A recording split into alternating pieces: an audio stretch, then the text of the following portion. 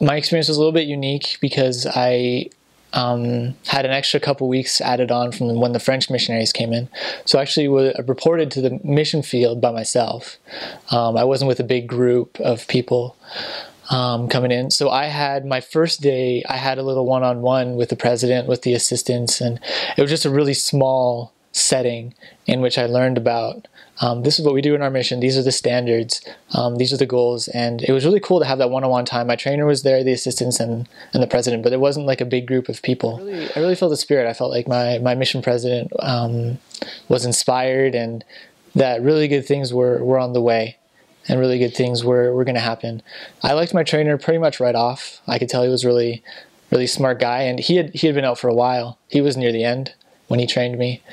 And so I was a little bit intimidated by like how much he knew and how much he had been through, and how I felt, almost inadequate as a junior companion. He's like a year and a half in, and how much can I contribute really?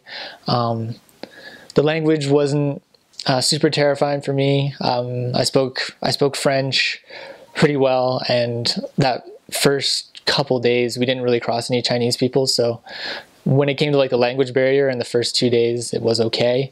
I think in the third or fourth day, that's when we got sent back to Toulouse, where I started speaking to a whole bunch of Chinese people over there.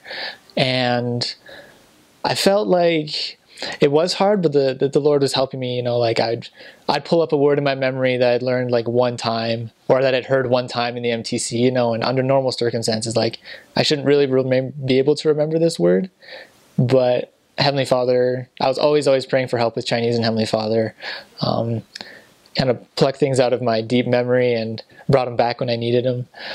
It was hard to speak Chinese at first, but I always had my trainer for the first 3 transfers. I was with my trainer for 3. I always had him with me to help me out when I stumbled. By the time me and my trainer separated and I was by myself with a French missionary, I was pretty comfortable in talking to a Chinese investigator or a recent convert, because of all the many experiences I had in my first 3 transfers with my trainer.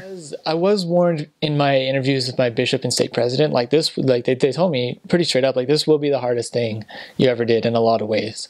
And so I was like, okay, like it's gonna be hard. And then I came out, and when it actually did prove to be hard, I was like, they were right. You know what I mean? I was like, oh, look, turns out they were right. But it's true that I didn't expect to be blown off like so quickly, I suppose. Like what I imagined in my head was like most of the conversations that we had on the street would be like me stopping someone, us talking for like 2 or 3 minutes, and then them deciding, well, that was nice, but no thanks.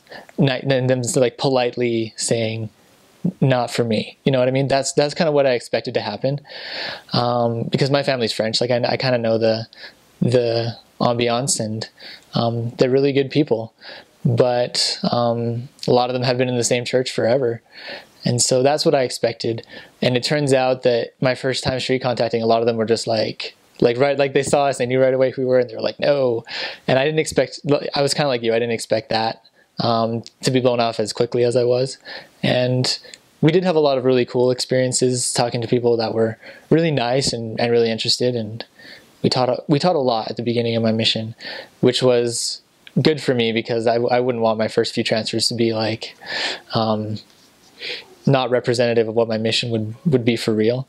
So it was good that I got to teach a lot in my first 3 transfers, because that gave me faith and hope that this work really does work, and the Lord is behind it. But contacting, it was rough at times. You can sometimes go for hours and not have someone stop, but it's definitely, you can feel the Lord helping you, and it's definitely worth all the effort you put in.